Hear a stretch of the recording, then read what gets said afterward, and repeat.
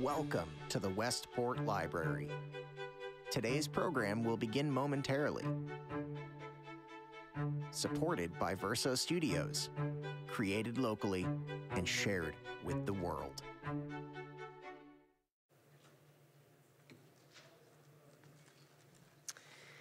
Good evening, everyone. Welcome to Panels and Gutters, the comic art of Rowan MacColl and Connor McCann. This program is especially exciting tonight because it officially kicks off our 2023 StoryFest weekend. StoryFest is Connecticut's largest literary festival that celebrates storytelling in all its forms across all mediums, as we can see here tonight. My name is Carrie. I'm part of the programming team here, and I am filling in tonight for our exhibit curator, Carol Erger-Fass, who unfortunately couldn't be here tonight. When Carol and the team were planning this exhibit and thinking about how best to incorporate visual storytelling into our festival, cartoon illustration and graphic novels seemed like an obvious choice, especially since our keynote speaker tomorrow night, Neil Gaiman, has authored over 30 of them. Lucky for all of us, one of our moderator, Catherine Ross's many hats, is library exhibit committee member, and she suggested Rowan and Connor, two of her former art students, back when they were both students at Staples High School, who were both well on their way to successful comic careers of their own. We thought it would be great to feature these two young artists who could not only show their work, but could also talk to the trials and tribulations of making it in the field of comics today. So we reached out, and here we are. Rowan MacColl is based in a tiny studio apartment in Queens, New York. She was born and raised in Westport, graduating Staples in 2014 and the Rhode Island School of Design, RISD, in 2018. Since then, she has been involved in various anthologies, art fairs, and publishing graphic novels. Her latest graphic novel, Who Was Accused in the Salem Witch Trials, Tituba, with Penguin Random House, was published this September. Rowan loves cats, fairy tales, and drawing voluminous historical outfits. Connor McCann is based in Brooklyn, New York, also a Westport native, Staples class of 2014, and RISD grad class of 2018. His critically acclaimed graphic novel, God Bless the Machine, was published and distributed internationally by Strangers Publishing in 2021, and the highly anticipated follow-up will be released this fall. He loves Peter Bruegel paintings, vinyl toys, and falling asleep standing up. Our moderator tonight, Westport artist Catherine Ross, has been teaching art for about 20 years, privately and as an artist in residence. She's been involved in many hands-on projects in Westport Public Schools, has co-chaired the Art Smarts program, and runs workshops at local arts organizations and schools across Fairfield County. Catherine is a member of the Artist Collective of Westport and has been involved in many other town arts organizations, including Arts Advisory, the Cultural Arts Committee, and the Westport Arts Center, among many others. We want to thank the library's amazing volunteer art committee for helping with everything from planning exhibits to hanging the artwork to hosting the reception tonight. And the library's AV team, David and Travis, for recording tonight's presentation, which will be available on our website after the event. And last but not least, before I introduce our guest tonight, be sure to check out the rest of our StoryFest lineup. The full lineup is on our website. We have these little guys hanging around the library. If you see that, you can check out. We have panels and workshops all weekends. So without further ado, please welcome Rowan, Connor, and Catherine to the stage.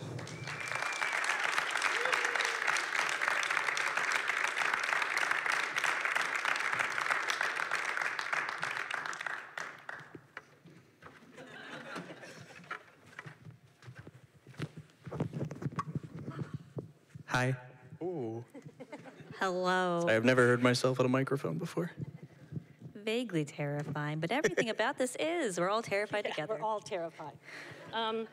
Welcome, and thank you all for coming. And thanks to the Westport Library for this incredible space to celebrate art and the art of storytelling. I'm Catherine Ross, and you heard, so you know my stuff. But I'm so excited to introduce Connor and Rowan. I first met you both as high school students. You came to my studio for art lessons and for college portfolio prep. Fun days. And then you went on to RISD, and now you're professional art makers, and I would like to take credit for all of their success. But they did come to me incredibly talented and also dedicated, and that's a great combo, to be talented and be dedicated. So together you chose the title for this show. Can you tell us non-comic people what it means, one of you? So panels are the boxes that make up a page of comics, and then gutters are the space in between those boxes. So it's kind of just like a little wink and a nod to two industry terms, and you know, we're talking about the process, we're getting into it. So it just felt apt for this exhibit. And we really wanted to focus on like this. We focus on the storytelling art, which is it's if you're going to put into anything that's like the sentence and words of comics that are panels and gutters. Yeah. Yes. Okay. So we're going to start with you, Connor, and we're going to begin with some of your early work at RISD. This particular one seems like it came from an emotional time in your life or an event in your life. Was this a class assignment? Yeah, this was my woodblock printing final my sophomore year. I started in illustration and then switched into printmaking, which had more of like a wily entrepreneurial spirit that I related to. And so, yeah, this was about my grandmother having dementia, and I made a book about it, So with that, what you just said, can you explain how your art making helps you process life events? I mean, I think there's something sort of automatic to processing any life event I experience, big or small, through making art, and especially comics, because I'm compulsively making comics, and in turn, I'm like compulsively reflecting back like the trials and tribulations of my life in whatever I make. So, you know, sometimes it's really poignant like that, but sometimes it could be just like the experience of having a spider crawl across my laptop screen or something. So, Right. yeah. So why don't you talk about this picture? What's going on here? So this was kind of like the most important part of art school. I did not need to pay all of the money paid for the RISD tuition. My friend Molly, pictured right, is she was kind enough to locate a risograph for me, which was this janky Japanese printer that was discontinued in the 80s. But the actual prints it makes are really beautiful and textured. So upon getting this offset printer, I just started, you know, spewing out as many comics as I could. And I think I ended up publishing like 200 or 250 pages of self-published comics over the final 2 years of RISD. Wow. So. Wow, that is monumental. So would you want to talk about this piece? Yeah, so this was the first issue of a horror anthology I did called Velvet Coffin. And then, I mean, this comic on the right was just a little one-off I did, kind of as Tumblr bait at the time. Like, it was kind of, I don't know, like made to make people like it. And unfortunately, it became like too popular to the point where I really resent it now. Yeah, so that's about all I have to say about that one. Okay. I do remember this comic, so yes. Yeah, it was very popular.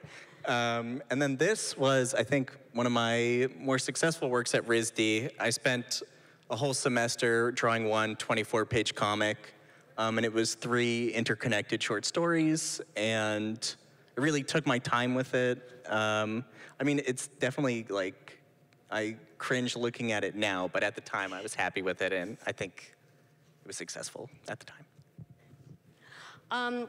Okay, so Connor, I hesitate to ask this because your answer may put me out of business, but do you feel that art school was necessary in your case? So I think there are indelible parts of my art making process that I could not have gained had I not gone to art school. But I think any teenager with internet access and like a good work ethic could supersede anything I did at RISD and become the greatest artist of their generation if they really wanted to. Everything's online. You can make friends easily. It's all there for you. Well, I mentioned dedication before, and you just mentioned it like that too. If you have the work ethic, I mean, you came to me and you really had a strong idea of what you were going to be professionally. Were there any classes or at school that, like you said, what were the things that you were taught at school, and what do you think they should have and would have been more helpful? The things that were most successful in terms of classes I took, one was a photolithography class, which that sort of pink-tinged print was one of the things I made in that class, and I think that has gone on to inform a lot of the way I use color. And then in terms of just making art, I took a nonfiction class with this great guy named Phil Eel. And a lot of compelling nonfiction sort of exists at the edge of reality. It's like kind of truth is stranger than fiction. Right. And I find when I'm like writing fiction, I think about like the credible details that make up like an insane person, or So, yeah. Okay. All right. So. Oh, no. Yes. My turn. Hi, Rowan. Hi. It's your turn. And while we take in this next few images, I want to ask you, would you recommend art school?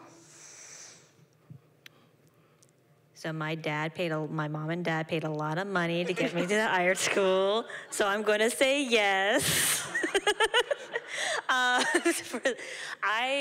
I've had friends who had a really hard time in art school. I had a pretty good time. I very much took it as an opportunity to really try different things. I went to there was I don't know about printmaking, but illustration had this big emphasis on going to other majors and trying other majors. I think you had to do at least one non-major class per year. So I did a lot of photography, I did a lot of printmaking, and a lot of bookmaking, and that actually really sort of became like fundamentals for a lot of how I view the world and how I view art.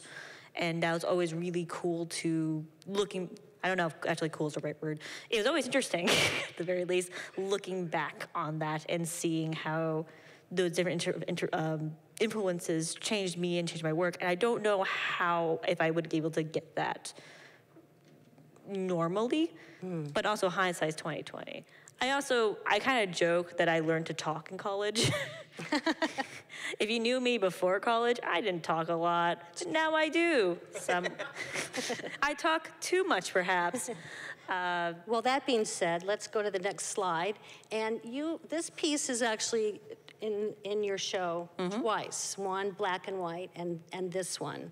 Both of you did these wonderful process panels that are in there, talked about your process. Can you just quickly tell us how you get to concept to color, and why do you choose some to be black and white and others to be color?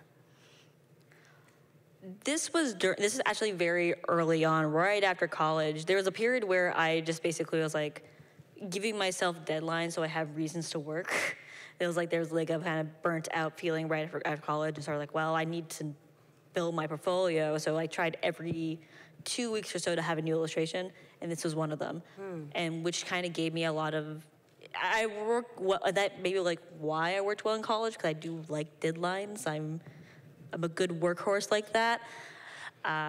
This one in particular, this actually originally was that all the this is gonna be like all digital piece, and all the tattoos were gonna be animated.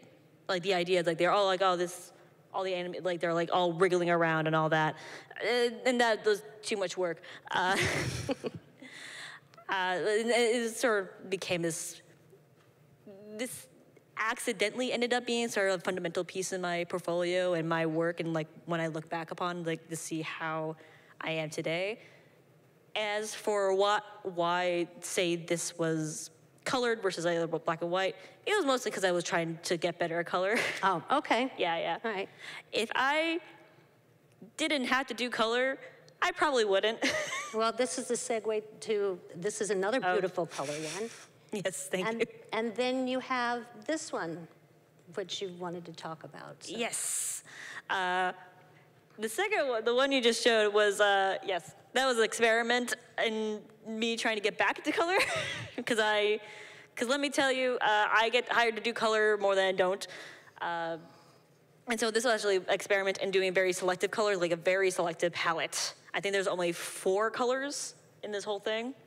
And it's sort of experiment, like that becomes more of an experiment in design rather than illustration at that point.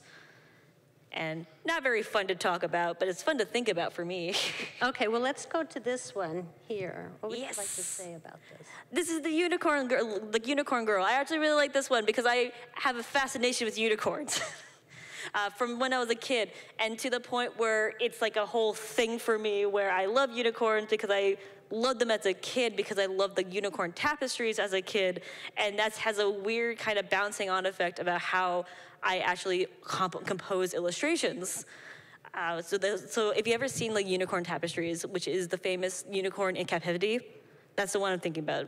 It has this very flat, on point, but very detailed.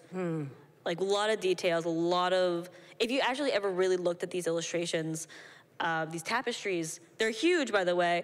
They're beautiful, and there's also so many beautiful detail. And I think we have, like, especially because we have this very specific idea about medieval art that's rudimentary or rough or bad because the cats look weird, right, or the babies look weird. But no, there's a lot of artistry and a lot of thought and interest put into it. And I'm talking too much, but Oh, no, it's very interesting. Okay, so Connor, these are the next images are your recent freelance work. Can you talk about this children's book? So this was, I think, like one of the first big jobs I got right after college was like illustrating this educational children's book about malaria.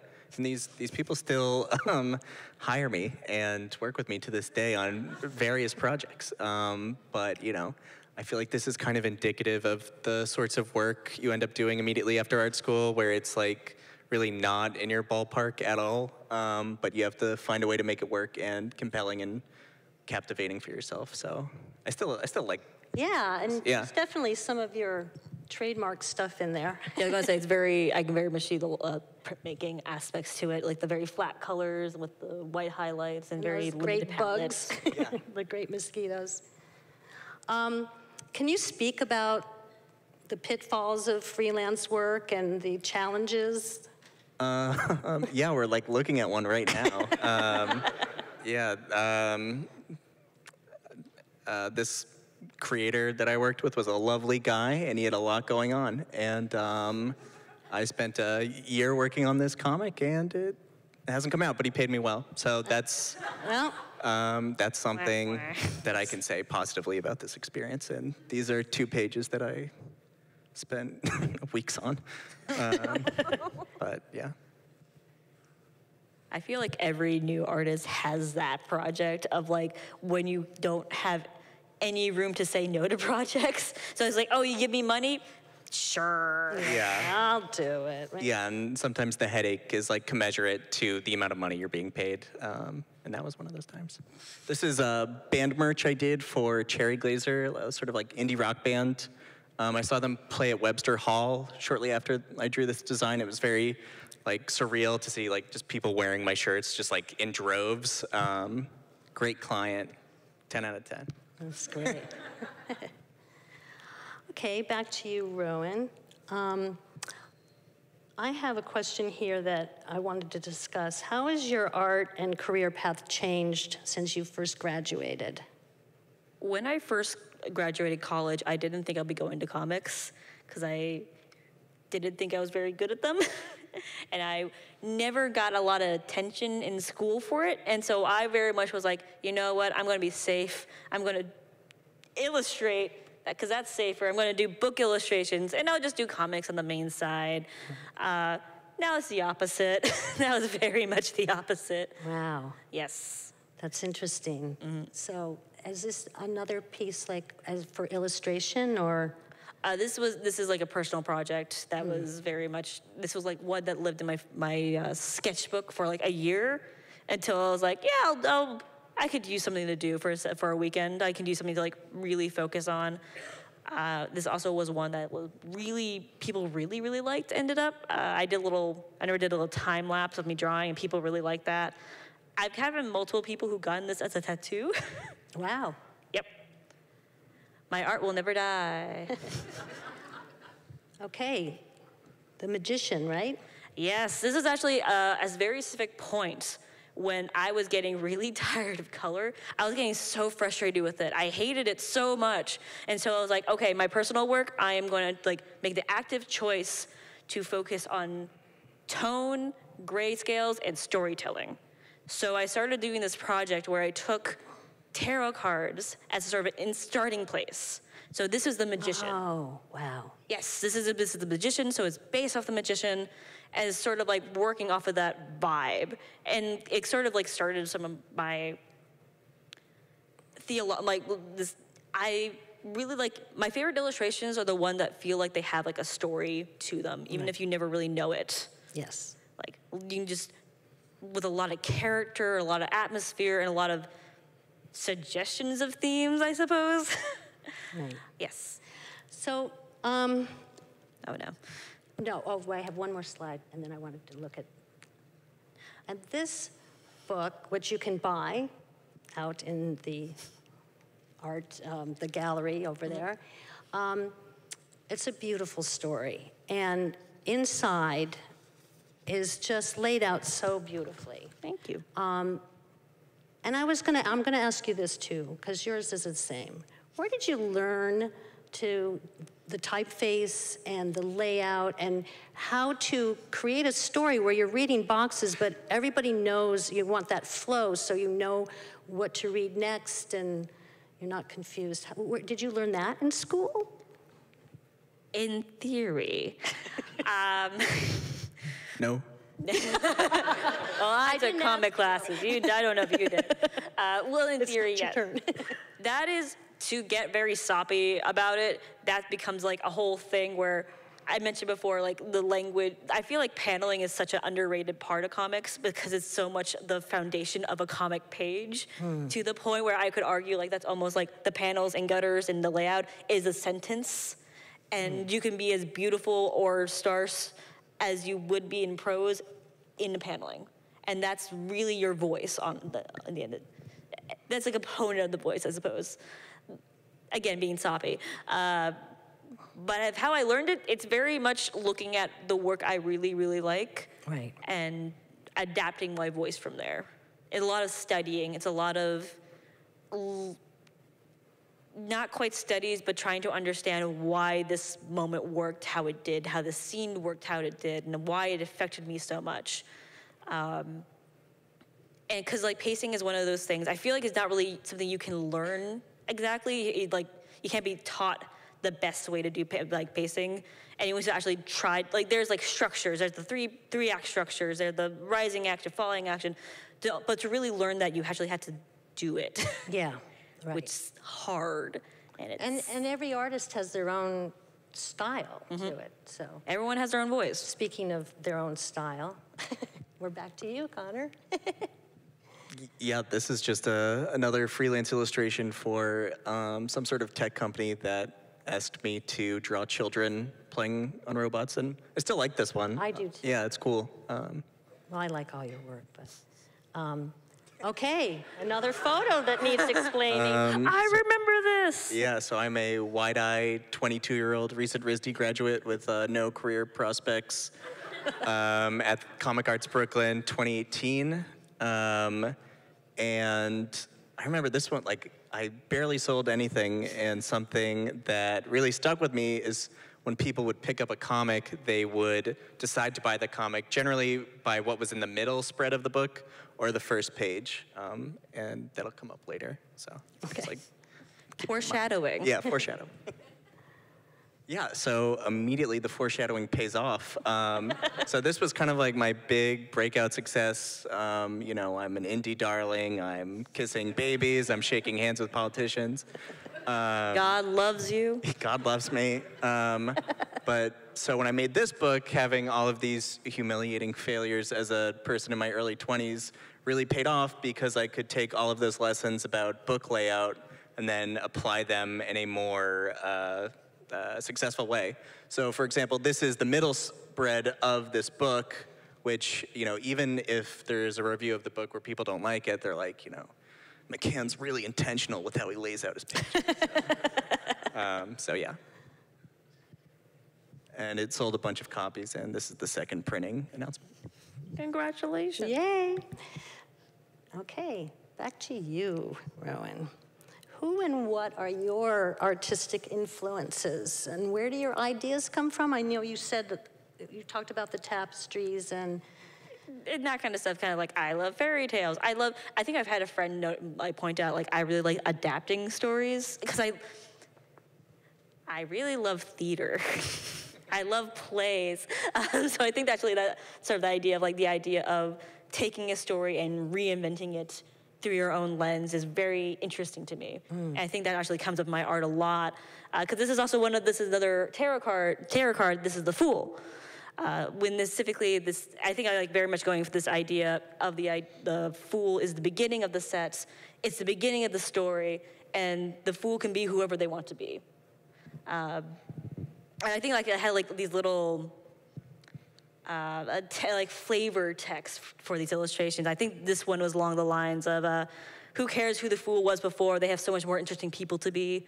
And I think that's a line I really take to heart a lot of the time, especially when it comes to storytelling. That's a theme that comes up a lot, especially if you read Twigs, by the way. yeah. Yep. So I was going to ask you, are these pieces are mostly for yourself that you're showing in this show? So, and there's always these great stories behind them that just are from other places that you're retelling, or are they from your life too? I'm gonna be sappy again. There's this idea that the painter can't help but paint themselves. And so like the idea of like, no matter what you create, the piece of an artist and their point of view and their vision and their voice will come through no matter what. It's just an idea I take to heart, which again, very sappy. It's true though. Yeah. Can't be helped. Yeah, look at this. This is my most popular one by far. This is the devil, by the way, the tarot card, and not just the devil, which I've been accused of online. People get really weird about that kind of stuff. Okay, let's go over to Connor. We talked a little bit about your work. So when you wake up in the morning and you live in your apartment and your studio is at your apartment, are you disciplined? You come in and you work a certain amount of hours and then you have a social life? Do you have a social life as well? I mean, it's hard working, you know, as an artist. You're alone a lot and you're with your art, so. Yeah, I would say I work 6 days a week, and I just moved in with my girlfriend, so like I'm not sure how that's gonna affect stuff, you know, like. Godspeed. But generally it's 6 and sometimes 6.5 days of working like 8 to 12 hours. Wow. And then if I'm nearing like the end of a book, it will like kick up to like 12 to 14. But I mean that makes me happy. Like if I could do that every day, I would just be ecstatic. Yeah. This piece is in the show, and it is a beautiful piece. And again, we talked about, you know, working through what you're going through your art. And there's not a lot going on, and it says so much. So I just want to congratulate you on that. It's really thank beautiful you. piece. Yeah, this one just like poured out of me like whole cloth in like a day and a half, and yeah. Yeah, powerful. Did you want to talk about this? Yeah, this is my new book. It's coming out in 2024, and these are just pages from it that I'm happy with, and I'm currently tearing out my hair, trying to finish it, and working on it every day, and you know, I'm up and down every day. I'm crying, I'm laughing, but it's getting done, and yeah. I have a question, just personal. What do you think is harder, the beginning of the book or the end of the book? I think like the first 25% of the book is really fun and the last 25%, but it's like the middle 50% is like bone crushing at Hell. times. It's hell, yeah. What do you think? I think the beginning is always the hardest for me because I feel like I'm gonna have to relearn how to draw every time I start a new project. Yeah, fun. That's interesting, because I always feel that the creative process, you have an idea and it's very exciting to start, and it's those middle thing where with writing or with art, it's just, can I get through to, and then you start picking it up at the end. The desert of inspiration. Yeah. But that's where I Hard feel like the work. real growth comes from, like finding the section of the book you find most painful and like finding some sort of joy or new like technique or innovation you can do in the medium. Like that's what ultimately where I'm like the most elated when working on a project. Right. Yeah, because Pushing it can't look like you were bored drawing this. Yeah, people can tell when you're not excited about the thing you're drawing. You gotta find something about it. Okay, Rowan. Has living in New York influenced your work? I think it's really nice living alone. To kind of also kind of like piggyback of his like that question where it's like I also work alone. I live alone. I work alone. I work in my tiny studio Queens apartment where I walk about 20 feet to my studio and that's it. But it's really, I have some friends that live really close by, so I've been really able to really hang out with them and be with them. I have family that lives really close by, and that's cool. I have great food, and also I have museums, and that's really fun. I really do, when I have time, I'm going to like one of the museums once a week. That's nice. Yeah, because I love history. I love looking at things that kind of like and trying inspiration from. Like, because a lot of my work's also historically based. Right. So there's like a lot of research, and sometimes just like sometimes that's just research is just sitting in a room, looking at a thing, and trying to absorb it. Right. Yes. Right. Tell us about that. Oh yeah, that's the lover's card, and there's a not zero part of it that came from the fact like I had not dated in a very long time. But I also write a lot of romantic stories, and so there was like that's kind of the point of it. That kind of like that meant to be the tension of someone who's not very satisfied with their own romantic experience and life, while also trying to tap into those feelings for their work. Mm-hmm. Yeah. Right. Beautiful. Thank you. Yeah, I think this is actually one of the very, very first pieces I did right out of college. Wow. I think I was it's a lot different than my usual work because I was trying to go for a painterly thing, and I realized I didn't really like doing the painterly thing, but this one turned out nice. Yeah, the composition's wonderful. There's a lot of things we didn't really get into, but I do want to leave room for questions and anything you want to ask these great artists. Do they have to stand over there? I guess if you want to be recorded. Be in the spotlight of judgment. You have to get up. But does anyone have any questions or comments they'd like to ask of? Oh, good. Fresh blood. Be nice. When did you understand that this would be your life's work? I don't know. I always kind of intuitively was doing it. And then I remember being at like a family barbecue after like self-publishing my work in 5th grade, and someone was like, is this what you want to do? Like, is that what you're going to do? And I was like, yeah, that's what I'm going to do. You were so young. You didn't know about money. You didn't know about taxes. No, I had no idea about any of that, and I still kind of don't. So. Yeah. I think I had experience when I was a kid, I think like in 3rd grade, where I was like, man, I love writing. Man, I love art. If only I could find a way to combine the two alchemically, like Frankenstein. That's not like Frankenstein, never mind. But I think that was when I was doomed, when I realized I could do comics, and that could be everything I could, in theory, like in what I like drawing and like what I writing, and then my fate was sealed. Yeah. Like in a tomb. Right.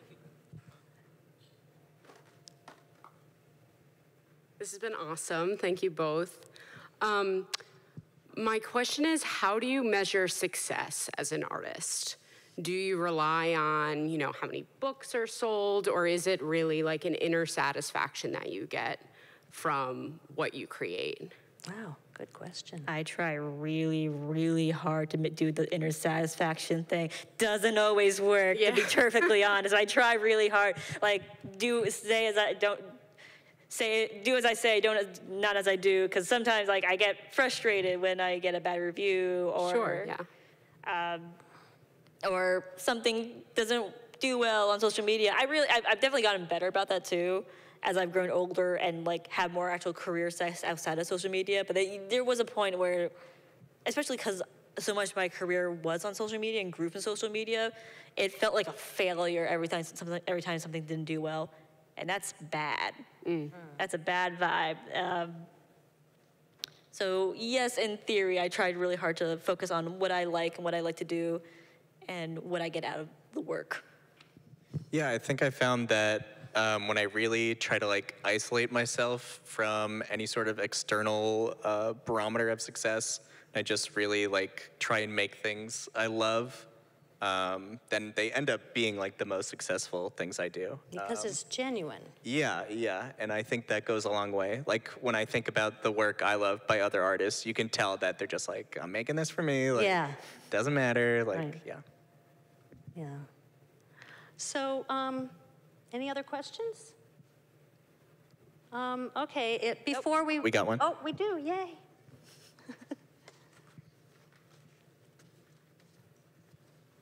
You talked a lot about the drawing process, but as for writing, how locked in do you make sure your writing is before you start your illustrations? And do you try to leave leeway so that you can change it as you go? And, does your writing inform your drawing, or does your drawing inform your writing? A lot of my freelance work is taking someone's script and making a comic out of it. For my personal work, though, I tend to be really loose because I tend to like what I find works best for me is putting together a beat by beat outline and just working off of that. Because otherwise, it feels very stiff to try to take. I know some scripts like every panel's planned out, and like down to like the very size of it and the beats of it. I never like doing that. I very much like basically me talking out loud in prose form and then trying to make a comic out of it. And I find that a lot more fun and a lot more freeing because like give me a lot more sense of experimentation and creativity for the process. Yeah, I think I'm a big fan of like no matter how big the project is, writing the entire first draft of it in 1 to 3 days. And then just like putting it away for a long time because it kind of gives you access to a sort of like unfettered creativity where you're not really bound by the practicality of what you're writing. And then when it comes time to like really cut apart that draft and make something more concise, a lot of the good juicy bits are there, and you just have to refine them and, take that sort of craftsmanship part of making comics and make it compelling and concise. Does that writing that you're doing, is it still an outline, or are you putting in the dialogue as well and writing it like a stage play, or like? It's kind of like a movie script, but I'm also thinking about what comic-specific, like technical tools I can add. So, maybe there's, I've not done this, but like maybe there's a character whose word balloons are all backwards, or, they speak in Comic Sans, or, maybe they're really annoying and they speak in Comic Sans. Stuff like that. Okay, thank you very much. Thank you. Before we wrap this up, is there any point or takeaway that we didn't talk about that you two would like to share? Make comics. Comics are fun. Make comics. And buy comics. Buy comics. Buy our comics. Buy Rowan's comics. Buy my comics. All right. Well, thank you very much, and thank you all.